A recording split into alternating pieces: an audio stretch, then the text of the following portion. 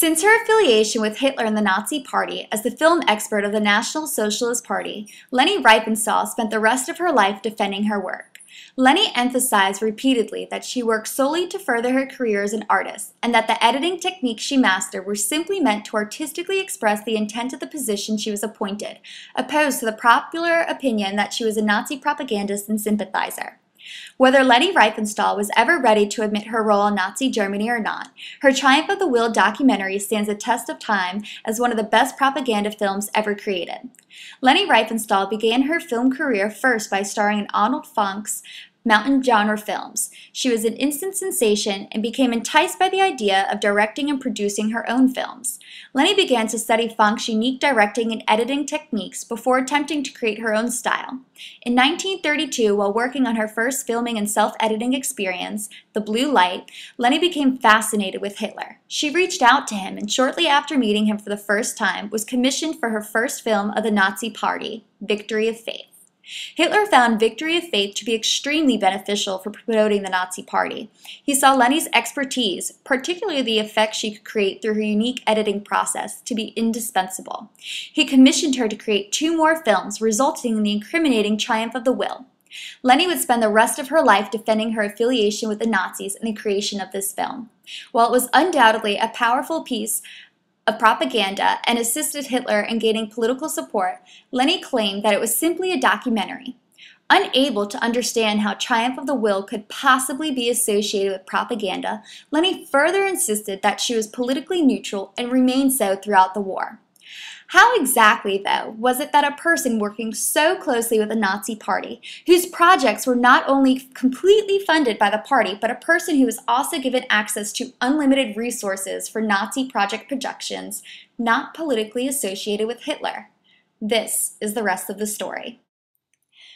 When Hitler began to take interest in Leni Riefenstahl, the Socialist Party's Reich Minister of Propaganda, Joseph Goebbels, became overwhelmed with jealousy.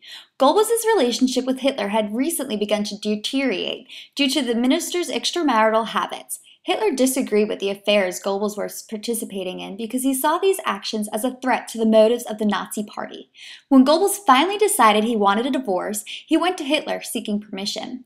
Hitler denied this request, saying that it would reflect very poorly on the entire party and would highlight contradictions made by the party members. Due to this misalignment of ethics, Hitler detached himself from Goebbels and reestablished their relationship as purely professional. Goebbels, according to Leni, saw Hitler's newfound interest in her as a threat to his own position within the party. Through her associations with Hitler, Leni became very well acquainted with Goebbels. Their relationship, however, seemed to be very rocky and unclear. She claimed that Goebbels' jealousy was rooted in her relationship with Hitler. This jealousy was only enhanced by Hitler's repeated support of Leni during her disputes with Goebbels. Leni claimed to have always been at war with Goebbels, whereas his private diary entries tell another story. In his diaries, Goebbels wrote about his growing relationship with Leni and how well she and his wife Magda got along. He wrote about their visits to the opera and Leni's appearances at his private parties. During an interview for the documentary The Wonderful Horrible Life of Leni Riefenstahl, however, Leni became so enraged by the entries that she demanded the filming come to a stop. She claimed to have no recollection of going to the opera house with Goebbels and Magda, and that he wrote it to spite her. His hatred and jealousy of her relationship with Hitler was fueled by 2 things, she claimed. First, Goebbels was extremely jealous of the funding Hitler allotted to Leni for her documentary projects.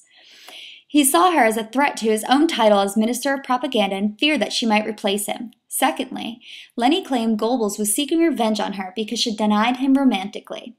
Was it possible that Leni denied Goebbels due to her secret romance with Hitler, the Führer himself? The Nazi Party's leading lady, Leni Riefenstahl, had won much of Hitler's attention. He saw her as indispensable and the perfect means of furthering the Nazi cause. Leni, too, was a great admirer of Hitler and clearly voices admiration in her own memoir and in the documentary The Wonderful Horrible Life of Leni Riefenstahl. She found him to be charismatic and was enthralled by the attractiveness of his assertion of power. Originally, she alleged, she had no interest in filming for Hitler, but the unlimited resources he would provide her to film, teamed with his charismatic personality, made him an offer too impossible to resist. While she maintained that their relationship was completely platonic and professional, Leni regularly met with Hitler outside of the office, and they dined together often.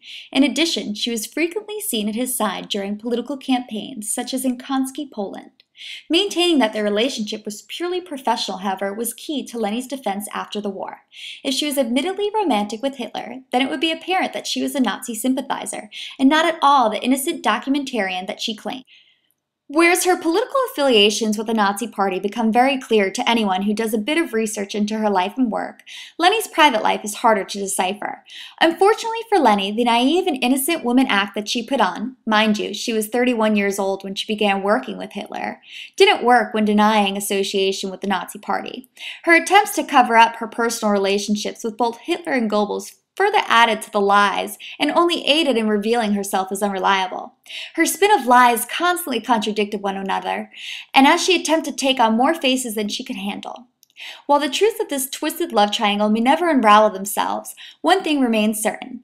Leni Riefenstahl cannot be taken for her word, and it seems as though Shakespeare wrote Leni into being well before her time in his lines, "Methinks thou doth protest too much."